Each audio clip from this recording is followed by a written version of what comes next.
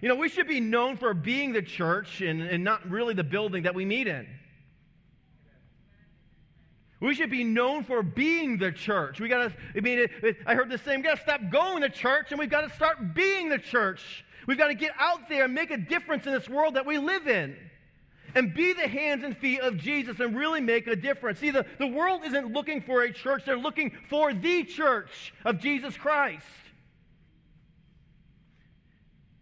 And I believe that God has all given us a part, given all of us a part in the church, in the body of Christ, in the body of believers. And we're going to continue our message series, We Are the Church, working together and building the kingdom. And I believe that every single one of us has a place and a role to play in the kingdom. There's not one of us in this place today that God doesn't have a plan, that God doesn't have a purpose. Not one of us that can't find your purpose in life within the context of the body of Christ.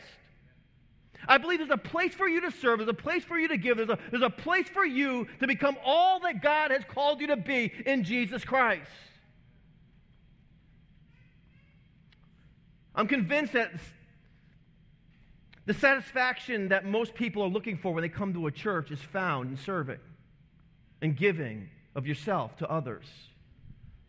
I believe we miss out what it means to be a part of a body when we're not being a part of the body and working with the body and working with the family to do all that we've got to do to reach the people of this region. I mean, I believe that your life will radically change when you find your best fit, when you find that place for you to serve. That place that God has created you to fit in, to serve, to give. Because, you know, God creates us all different, with strengths, with gifts. Some of us are wired a little bit different, and that's okay. Because God creates us to all come together and make a difference. I remember sitting around that table, like I mentioned earlier, about signing for that building, and not quite knowing how all of it's going to come together and get done. Because I'm only one person, and I only know so much, and I saw all that had to get done. Man, I'm not an electrician. I don't do all this other stuff. I know what I know, and that's all that I know how to do. I mean, I could probably figure it out. But we move forward in faith, and what happened as we move forward in faith is that everybody came together. People with other talents, other giftings, other ways of contributing that me, myself, and Danielle could not have possibly done. Because everybody came together, they gave their gifts, they gave their talents, they gave their time. We all came together, and this is getting done. God provided and sent the right people. See, with the right knowledge and abilities to do what we had the right knowledge and ability to do what God had called us to do. Romans 12:3-6 says this. You know, sometimes we think that we can do everything. We don't think that we need other people. But Romans 12:3-6 says this. Do not think of yourself more highly than you ought, but rather think of yourself with sober judgment, in accordance with the measure of faith God has given you. Just as each of us has one body with many members, and these members do not all have the same function. See, there's something that you can do that I cannot do. There's something that I can do that you cannot do. The point here is that every person here matters. Every person here is important. And you look at me and say, wait, pastor has the most important job. No. Every single one of us sitting here has the most important job. It's a matter for us to find out what God has called us to do and function within the body of Christ. Just each one of you has one body and many members. And these members do not all have the same function. I'm not gifted to serve in a nursery. Maybe the kids. So in Christ, we are many from one body, and each member belongs to all the others. We have different gifts.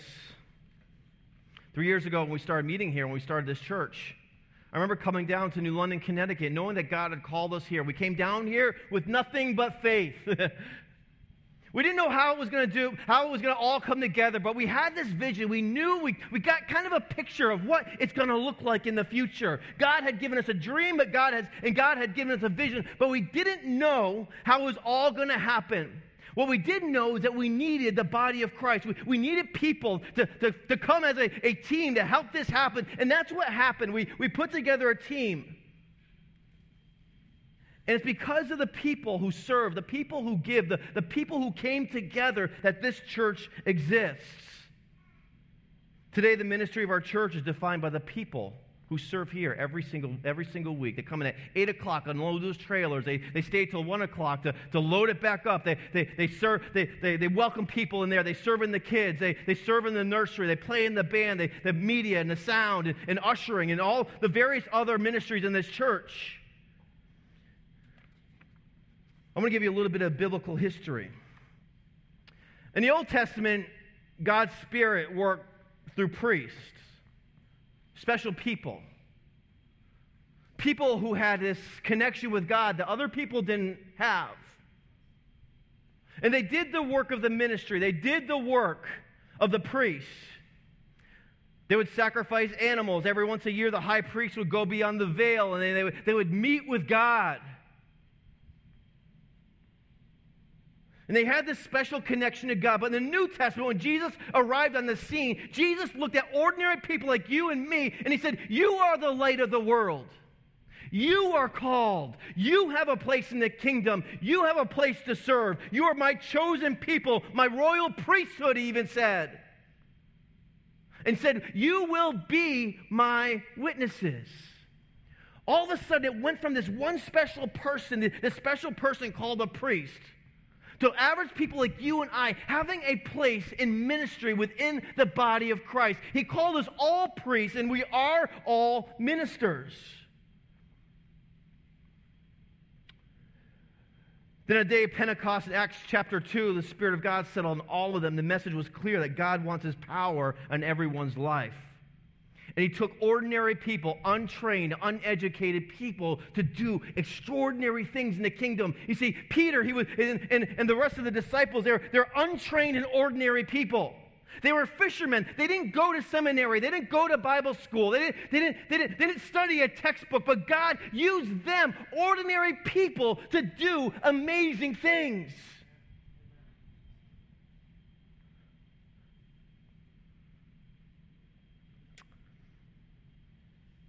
Right after Jesus' life, the Christian leaders decided to hire a few people, though. They're called clergy. They're called pastors.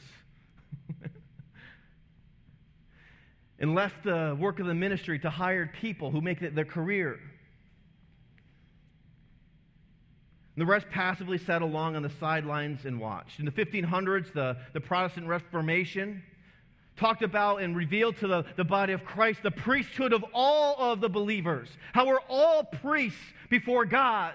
That we all have a connection with Him. If we're followers of Christ, we have a connection with the Father. There's not one person that can be closer to the Father than another person. He loves us all the same. We're all followers of Jesus Christ have that connection with the Father. But nothing really changed in the church. There's still groups of people. There were clergy and there's still laymen. It's their job to do it. But today, that's what we still see in a lot of churches, and we still see a lot of Christians living unfulfilled lives within the body of Christ. Churches struggle along without the whole team on the field. And there's not 1 ounce of biblical support for that. That's not what God had in mind. Instead, there's a ton of evidence in Scripture that He wanted to take ordinary people and make them priests and to do extraordinary things. But here's what the Bible says. First of all, every Christian is a minister. Okay, we are the church. We are the church. Every Christian is a minister. In 1 Peter 2:9 it says, but you are a chosen people, a royal priesthood, a holy nation, a people belonging to God, that you may declare the praises of Him who called you out of the darkness into His wonderful light. We are all ministers. We are all called to the ministry. We are all called to serve within the body of Christ. And also, every task is important. See, there's not an A list and a B list. My job is not important than your job. The important thing is for us to find out what God has called us to do within the context of the body of Christ. Every job is important. Every member of your body is just as important as the others. Some say, Pastor Jeff, well, you have the most important gift. The truth is that we're all teammates. Everybody is needed, which means if you sit out, we all suffer. 1 Peter 4:10 says, God has given gifts to each of you from his great variety of spiritual gifts. Manage them well so that God's generosity can flow through you.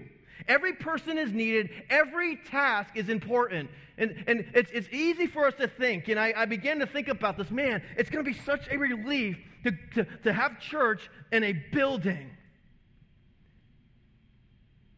And for a second, I was a little bit dismayed to think that there's a lot less work involved. In fact, once I started thinking about it, there's more work involved in having a church inside of a building. Maybe we're not unloading every week. Maybe we're not loading back up. Maybe we're not doing this. But God's going to present opportunities for us to minister. There's maintenance, there's lawn care, there's cleaning the church. There's a whole vast amount of things that need to get done. And we're going to be able to have an opportunity to develop our ministry in different ways. We're going to need people to serve in those ministries. We're going to need more people. I believe that God's going to send people. We're going to need people to man our kids' ministry, our nursery.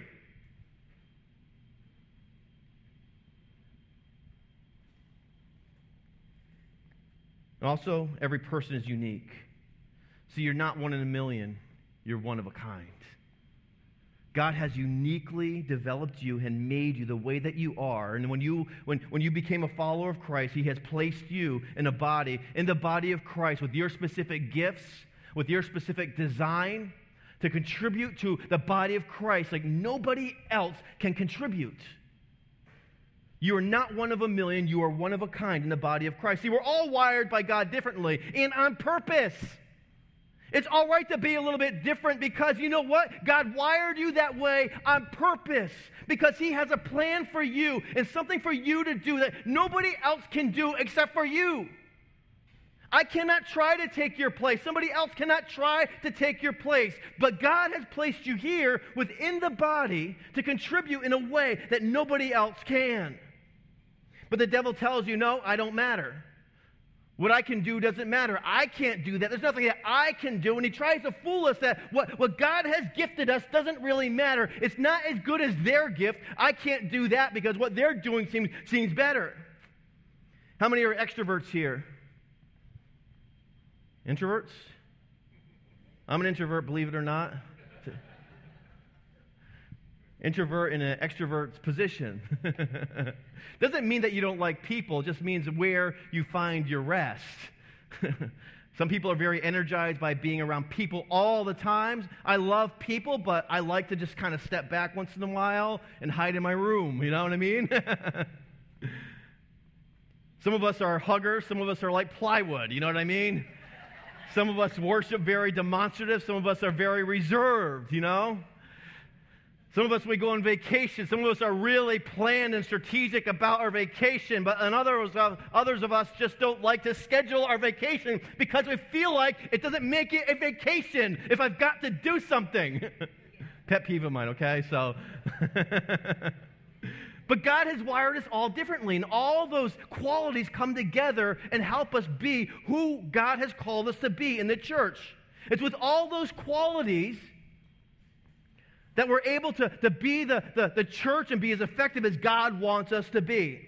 And God did that on purpose. 1 Corinthians 12, 4-7 in the Message says this: God's various gifts are handed out everywhere, but they all originate in God's Spirit. God's various ministries are carried out everywhere, but they all originate in God's Spirit. God's various expressions of power are in action everywhere, but God himself is behind it all. Each person is given something to do that shows who God is. Everyone gets in on it. Everyone benefits. All kinds of things are handed out by the Spirit to all kinds of people. The variety is wonderful. See, I think that everybody needs to embrace your uniqueness. You need to embrace who God has created you to be. You don't need to compare yourself to other people. You don't need to say, well, they're so talented. I don't know how I could possibly serve. They can do this, and this is what they do, and this is, I don't really compare. We need to embrace the uniqueness in how God has created us. Some are athletic, some are not, and you can tell.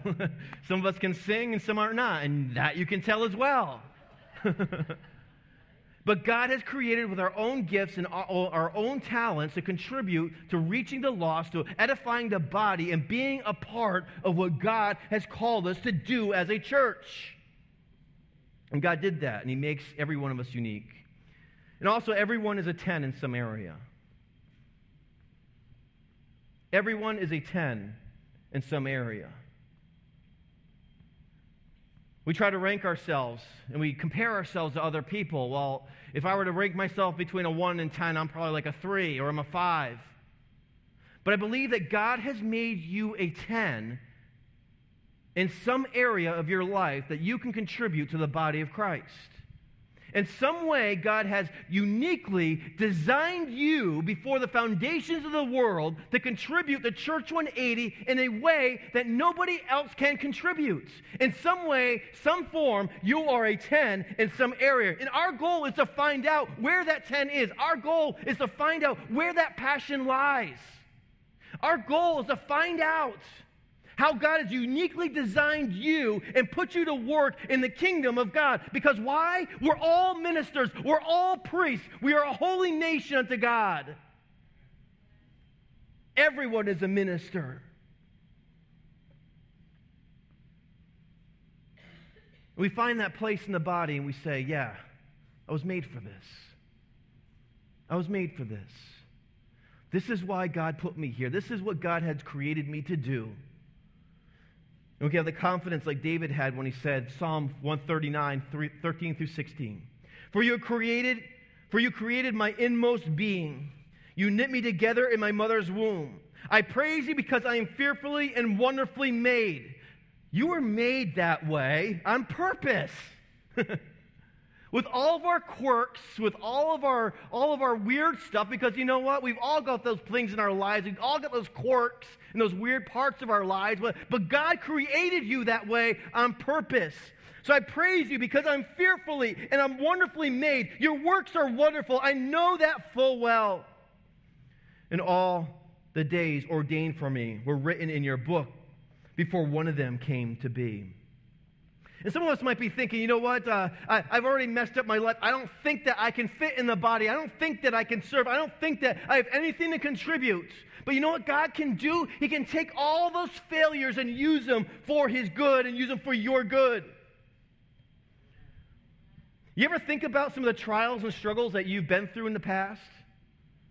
And God brought you to a place where you can actually help somebody? Because before that, you couldn't identify with them. Before that, you couldn't really connect with the pain that they're going through. But God didn't put you through the trial, but God brought you through that trial. And He allowed you to be formed and shaped into who He has called you to become. So you're talking to someone who just went through a nasty divorce. Who is the most comforting person for them to talk to? Somebody who may have experienced the same. Somebody who's been mistreated so badly by family. Maybe somebody who's experienced bankruptcy. They want to talk to somebody who maybe understands. Maybe if they didn't go through that situation, maybe they would understand where they're coming from. Maybe they might put judgments on them that are very unfair. Maybe they couldn't help them in the same way as if they had. And God has put all of us through situations in our lives, some hard things in our lives. God has brought us through those things so that we can be ministers to other people. So let's dig a little bit deeper with this and understanding spiritual gifts. What exactly It is a spiritual gift, and how do we find it? Pretty soon, I'm going to give you an opportunity to do that. We're going to have a sign up for Church ONEighty Growth Track, and you can find out your specific gifts and callings and help you to plug into a specific area of serving and find out more about who we are as a church and how you can make a bigger difference in our community and through our church. But what is our spiritual gift and how do we find it? We'll give you those answers then and give you an opportunity to sign up for that. But today, let's just try to understand spiritual gifts. Too many don't have a clue, or we're taught that God doesn't do that anymore. But let's see what the Bible says. 1 Corinthians 12:1 says, "Now about spiritual gifts, brothers, I do not want you to be ignorant. Once a person finds Christ, once a person becomes a follower of Jesus Christ, God puts gifts inside of them. It's our job to find them and to develop them and to nurture them and to use them in the context of the body of Christ. The Apostle Paul said it this way. He said it to Timothy in 2 Timothy 1:6, "For this reason I remind you, to fan and to flame the gift of God which is in you." Some of us have let our gifts lie dormant. Maybe we've used our gift in the past, but we've let it lie dormant, and we don't even see the spark of that gift anymore. And we're praying to God, Lord, ignite that gift in me once again. Lord, I remember how joyful it was to serve with you in passion and in love. And I loved it, Lord, when you used me back then. Lord, I love serving you, but I just don't have that desire anymore. God puts it on us. Stir up that gift. You stir up that gift. Stop asking me to do it. Stir up the gift of God. Stir up that flame. You do it. I've already given it to you. It's there. Stir it up. That little ember of coal you've got in there, blow on it. Stir up that campfire. It looks like it's dead. It looks like all the coals are out. Just stir it up. Stir up. Get those flames going again. Get those coals red again. But here's the definition of spiritual gifts. A spiritual gift is a special supernatural ability that God gives to each of his children so that together they can advance his purposes in the world. Together, every single one of us, to advance his purposes within the body of Christ and within the world so that we can make a difference. So if you'll buy into this truth, here's 3 benefits. First of all, my gifts show God's plan for my life. What's the number one question that people have? What is my purpose? If you really narrow it down, why am I here? And so many of us live discontented lives and frustrated lives because we have not stepped into the purpose and the calling that God has designed us for. Ephesians 2:10 says, "For we are God's masterpiece. He has created us anew in Jesus Christ so that we can do good things He planned for us long ago." See, your spiritual gifts will determine how you serve Him. Your design reveals your destiny. And it shows us how you are wired, how you are gifted, can give us clues to God's purpose in your life. So my gift shows God's plan for my life individually. Number 2, my gifts are the key to fulfillment. The gifts that God has placed in my life. See, there's 3 classifications of gifts in the Bible. The gifts of the Father, which are those intrinsic qualities that God puts inside of us at birth. There's those gifts of the Holy Spirit, the power gifts that we find in 1 Corinthians chapter 12. And there's the gifts of Jesus that He gave to the church, the apostles, prophets, evangelists, pastors, and teachers. But each one of us has a gift to give within the body of Christ. Time Magazine said this in this article about the new science of happiness. This is what they said. They said, the happiest people are people of faith, specifically those who have a relationship with Jesus Christ. True fulfillment and true purpose is only found in Jesus Christ. It's only found within the context of the body of Christ.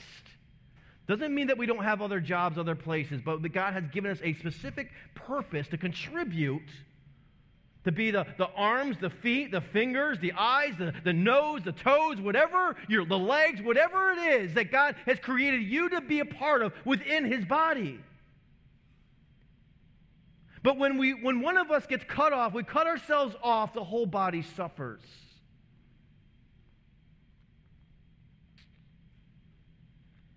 Real joy doesn't come from making a lot of money or having lots of pleasure or having lots of things. Real joy comes from knowing that my life is productive and that it counts, and that I'm making a difference in the world.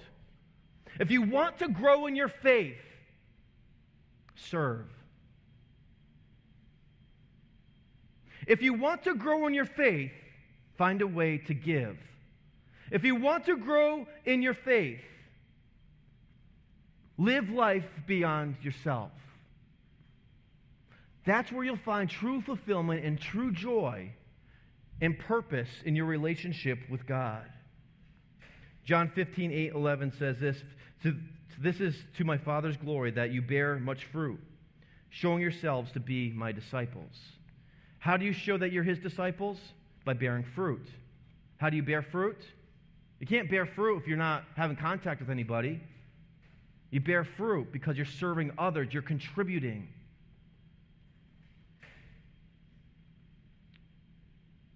Thirdly, my gifts can make a difference.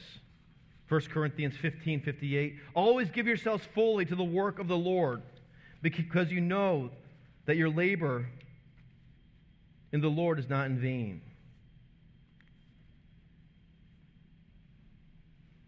Did you ever have the idea before you walked in here, that you're a priest?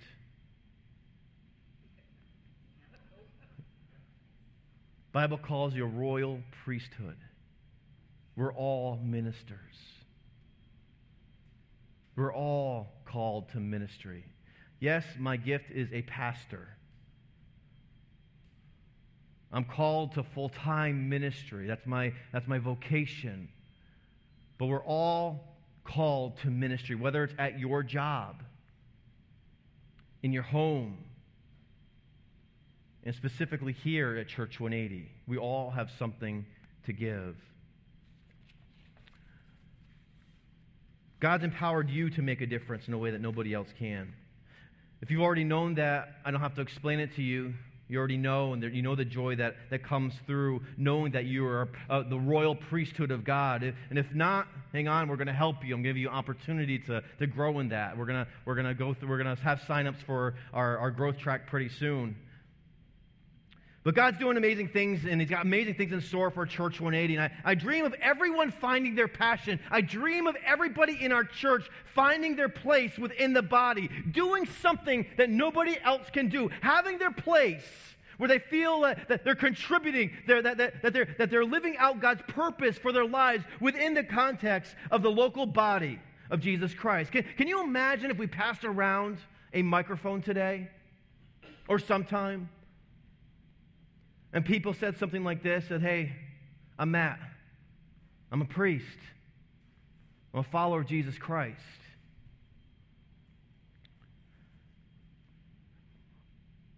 I have the spiritual gift of mercy. I serve in the kids' ministry. I love helping the helpless. I love making kids feel special. Pass it around to somebody else. "Hey, my name's Jose. I'm a priest. I'm a follower of Jesus Christ. My spiritual gift is a gift of helps. I love doing those things behind the scenes that maybe nobody else knows. Maybe it's cleaning the church. Maybe it's just doing those little things that nobody else sees. But when I do it, I feel fulfilled. I feel a sense of joy, a sense of accomplishment. I feel like I was made for this." Pass it to somebody and they say, "Hey, my name is Renee. I'm a priest. I'm a follower of Jesus Christ." I have the spiritual gift of leadership. I lead a connect group. And when I do, I feel like I was made for this. "Hey, my name's Ashley. I'm a priest. I'm a follower of Jesus Christ. My connect group. We go.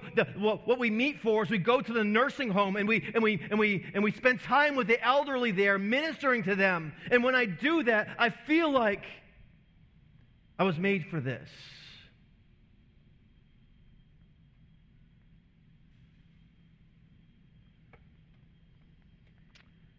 "Hey, my name's Anna. I'm a priest and a follower of Jesus Christ.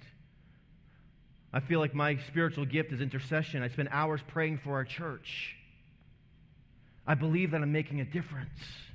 And when I do that, I feel like I was made for this. What is it that God has made you for? What is it that you could be doing within the body of Christ that would signal you and make you think, I was made for this? Hi, my name is Pastor Jeff. I'm a priest. I'm a follower of Jesus Christ. I have the spiritual gift of a pastor. And when I'm in that role, I feel like this is what I was made for. How has God designed you? What gifts has God given you to contribute to the body of Christ? The band come up and we're going to wrap things up.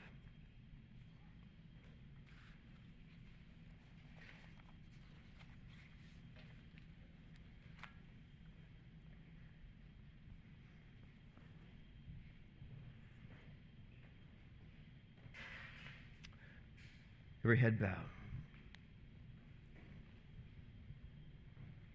Father, I thank you for designing us and creating us all. You formed us and you shaped us in our womb, in our mother's womb, Lord. You've given us all a divine purpose and a place within the body.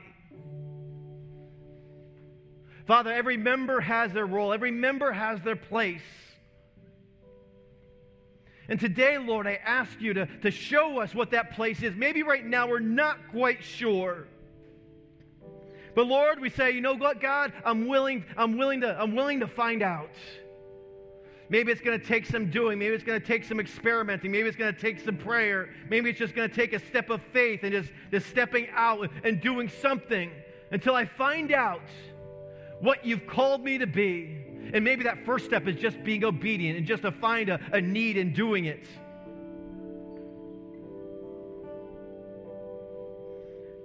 I remember being called into the ministry and had no other opportunities. I was called to be a pastor. I was called to preach His word. I wanted to do that with all of my life, all of my heart. I didn't wait for an opportunity to become a pastor to get involved.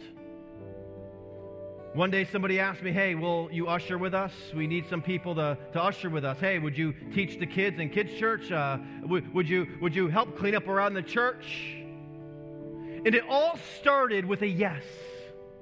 Here I am, Lord, send me. Yes, Lord, I will see a need and I will do it. I will see the need within the body and I'll take this time for you to mold me and to shape me into who you've called me to be. And maybe you're here today and you're not quite sure what God has for you, where that place is, where you say, yes, this is why I was created. But I encourage you today to just simply say yes to Him. Allow Him to speak to your heart. Allow Him to show you what to do. Today, Lord, there's people here who may not know their place. But Lord, there is a place. You've uniquely designed us and shaped us. We are the church. Pastor Jeff isn't the church. The people on the worship team, they aren't the church. We are the church. And everybody has their place.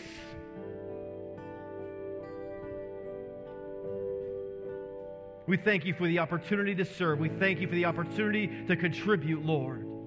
And today I ask you, Lord, to move by your Spirit in this place, that we may grow closer to you and become more and more a part of the body. Today, what I want you to do as an active response, I want to take out your connection card. On the back here, what it's got is a checkbox. Send me information about serving at Church 180. And if you're interested in serving at Church 180, would you just check off that box? And back at the Welcome Center, the first step you're going to do is you're going to fill out a serving application. And what we're going to do is we're going to find out where you best fit within the body of Christ. So one day you can say, yes, this is why I'm here. This is what God has made me to do. and find true fulfillment. So if you just take a moment right now and fill out your connection cards, not only for this, but for any other reason. We got a place for prayer requests on the back. Maybe you're here today, you've never experienced a relationship with Jesus Christ. Today you're here and God's nudging you and He's urging you to become a part of His body. And it starts with making the decision to follow Him, to take up the cross and follow Him, to trust Him, to ask Him to forgive you of your sins. And today, if you'll ask Him to forgive you of your sins and trust that when He died on the cross, He paid for your sins, and that 3 days later, He rose from the dead. If you believe in your heart, if you confess with your mouth the Lord Jesus Christ, you believe in your heart that God raised Him from the dead, the Bible says you will be saved. So, Father, today, move by your Spirit in this place. We worship you for who you are. In Jesus' name, amen.